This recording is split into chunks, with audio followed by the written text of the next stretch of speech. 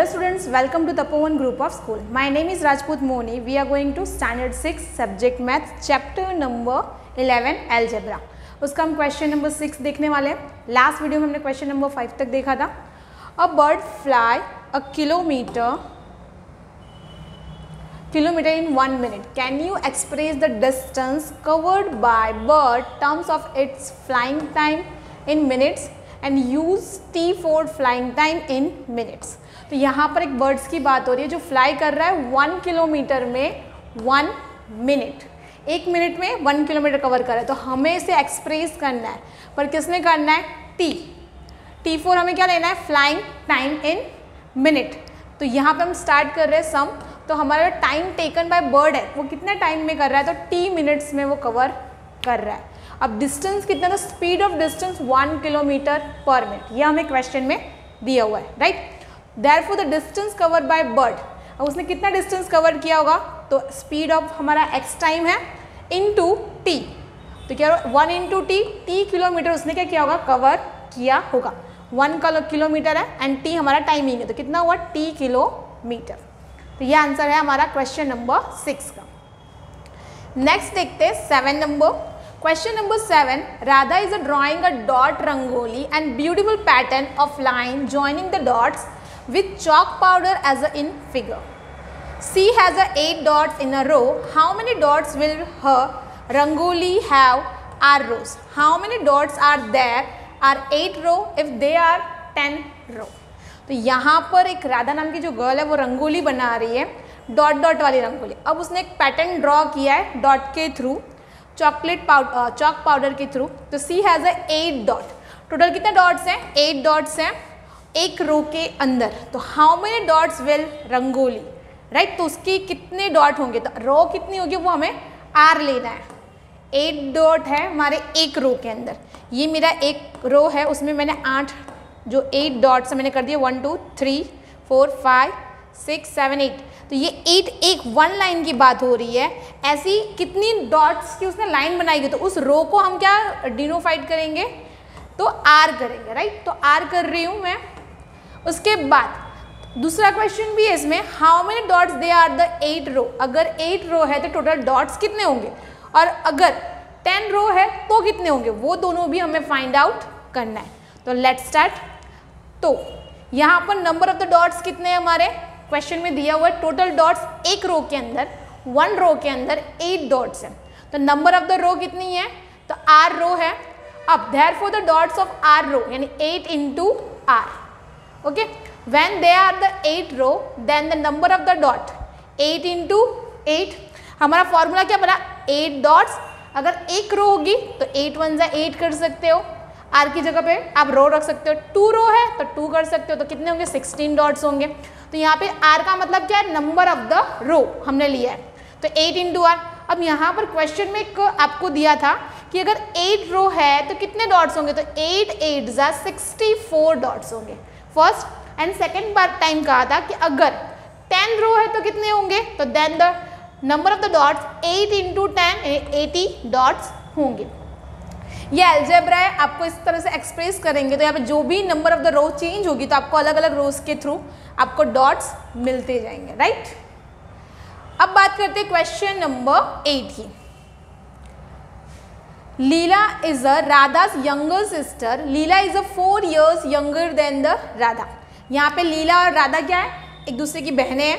लीला से कितना वो है? Younger 4 years. Can you right the लीला's as in the term of राधा's as. Take the Radha as to be x years. हम राधा की as को x years लेंगे, उसके टर्म में हमें बतानी है कि लीला की एज कितनी होगी. सो क्वेश्चन में ही कहा है कि राधा की एज हमें क्या लेनी है? x years. अब हमें ऐसा कहा गया था वो उससे कितनी छोटी है? 4 years. यंग मतलब छोटी है, यंगर मतलब छोटी बहन है, राइट. तो कितनी है? 4 years. तो हमने क्या किया? लीला's एज x माइनस 4 years. अगर मैं राधा की एज जितनी भी है उसमें से 4 years माइनस कर दूंगी तो मुझे लीला की ओरिजिनल एज मिल जाएगी. क्यों? क्योंकि उससे वो 4 years यंगर है, राइट. अगर उसकी एज 14 है तो मैं 4 माइनस करूंगी तो 10 years किसकी होगी? लीला की हो सकती है. यानी जो भी एज उसकी होगी, किसकी? राधा की, उसमें से हमें क्या करना है? 4 years माइनस करेंगे तो हमें किसकी एज मिल जाएगी? लीला की एज मिल जाएगी, right. Question number 9. Mother has made a laddus, mummy ने लड्डू बनाया। सी give some laddus to guest and family member, कुछ लड्डू जो थे उन्होंने फ्रेंड को और फैमिली मेम्बर को दे दिया। स्टिल 5 लड्डूज आर रिमेन, उसके बाद भी 5 लड्डू क्या है हमारे रिमेनिंग पड़े हुए हैं। If the number of the laddoos mother gave away L, how many laddoos did she make, तो उन्होंने कितने लड्डू बनाए होंगे, और आपको लड्डू की जगह पर क्या लेना है, एल लेना है। क्या लेना है, एल, यानी लड्डू इज इक्वल टू, आप क्या करोगे, सपोज कि लड्डू कितने थे टोटल, एल करोगे। So number of the laddoos gave away, जितने लड्डू हमने किसको दे दिए, फैमिली मेंबर्स को और गेस्ट को, उससे हम अज्यूम कर रहे हैं कि वो एल थे, लड्डू कितने थे, वो एल थे। अब number of the Laddu remaining, और कितने बचे हुए हैं, तो 5 बचे हुए हैं। तो total number of the Laddu she make, तो उन्होंने कितने टोटल लड्डू बनाए होंगे, तो एल लड्डू उन्होंने जो गेस्ट को दिए वो, प्लस 5 क्या है, रिमेनिंग। तो यहाँ पे फॉर्मेट क्या आया, एल प्लस 5। अगर उन्होंने 20 दे दिए तो 20 प्लस 5 हो जाएगा, यानी 25 लड्डू बनाए होंगे। अगर उन्होंने 30 दिया तो 30 प्लस 5 करोगे तो 35 हो जाएगा, यानी जो भी नंबर एल में होगा, जो भी गेस्ट को दिया होगा वो यहाँ पे रिप्रेजेंट हो रहा है। एक्स्ट्रा 5 लड्डू हमारे पास रिमेनिंग है, राइट। तो इस तरह से आपको फॉर्मेट बना के लिखना है। यहाँ पे आंसर क्या आया, टोटल लड्डू के L plus 5। Question number 10, orange are to be transferred from the larger boxes into smaller boxes. When a larger box is emptied, the orange from the filled 2 smaller box and still 10 oranges remain outside. ठीक है, तो यहाँ पे एक orange का बड़ा box था, right. उसमें से हमने क्या किया, उसे छोटे बॉक्स में शिफ्ट किया।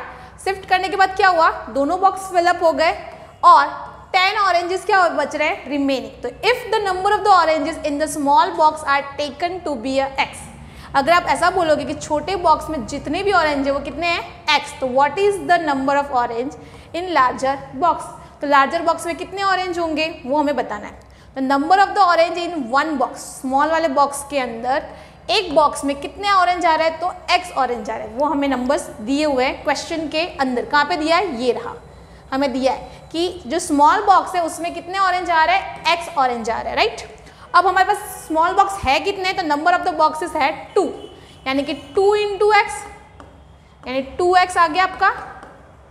की total number of the orange in small box कितने हैं, 2x। अभी भी कितने बचे हुए हैं, रिमेनिंग, तो रिमेनिंग बचे हुए हैं 10 oranges. So number of the oranges is equal to 2x plus 10, तो आपका आंसर कितना आया, 2x प्लस 10, यानी टोटल ऑरेंज कितने हो गए, 2x प्लस 10 ऑरेंजेस हमारे पास हैं। अब बात करते हैं क्वेश्चन नंबर 11 की, जो आपको खुद करना है। Look at the following matchstick pattern and square, the square are not separate, ये स्क्वायर जो सेपरेट नहीं है, एक दूसरे से जुड़ा हुआ है। देखिए सभी के अंदर ये जुड़े हुए हैं, राइट। तो आपको सेपरेट अलग अलग स्क्वायर बॉक्स नहीं बनाना, सबको एक साथ ज्वाइन करके बनाना है। And 2 neighbouring square have a common matchstick, और सभी नेबर स्टॉक के अंदर ये जो एक पार्ट है, अगर ये 2 है तो इसमें एक नेबर है, इन दोनों को मैच करोगे तो एक नेबरिंग क्या होगी, मैचस्टिक का यूज होगा। तो इस पैटर्न को फॉलो करके आपको बनाना है मैचस्टिक का टर्म। एंड आपको हिंट दिया है कि no remove the stick end of the your gate pattern, तो आपको इसी तरह से बनाकर दिखाना है आपको पैटर्न। इस तरह के कुछ पैटर्न्स आपको रेडी करने हैं। आप ट्रायंगल में भी कर सकते हो, स्क्वायर में भी कर सकते हो, और आपको बताना है कि कितने मैचस्टिक यूज हो रहे हैं। अगर फर्स्ट आप बना रहे हो तो आपको 4 मैचस्टिक की जरूरत पड़ रही है, लेकिन जैसे आप 2 स्क्वायर बनाते हो वहाँ पे कितने मैचस्टिक की जरूरत पड़ रही है, 7।